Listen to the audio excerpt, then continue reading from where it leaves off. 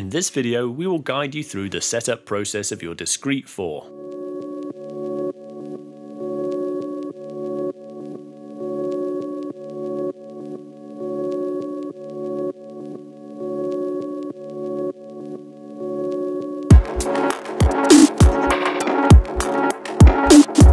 After you have downloaded and installed the Antelope Audio driver, created an Antelope Audio user account, and downloaded the launcher, start the Antelope Audio launcher and click on the Discrete icon to launch its control panel. The Discrete's panel is simple and elegant. It will take no time to get to know the signal flow.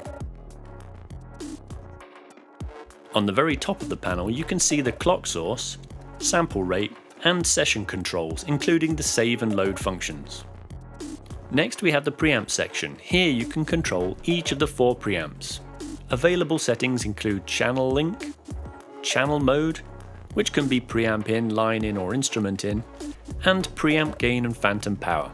On the following tabs you can select what is displayed on the main routing and mixing screen. Featured controls include Monitor and Headphone Outs, digital and analog outs, and DAW control. Select what you want to route to each individual output from the drop-down menus. On the DAW option, From indicates the computer playback or output channels coming from your DAW for playback, and the To section indicates the USB or Thunderbolt input or recording channels going to your DAW for recording. Note that by default, computer play channels 1 and 2 are your main master DAW outputs. Then we have the AFX section. Click here to access the AFX available for each of these channels plus their settings: save, load, bypass and delete. By default, the AFX are only available on the very first 2 channels of the Discrete 4.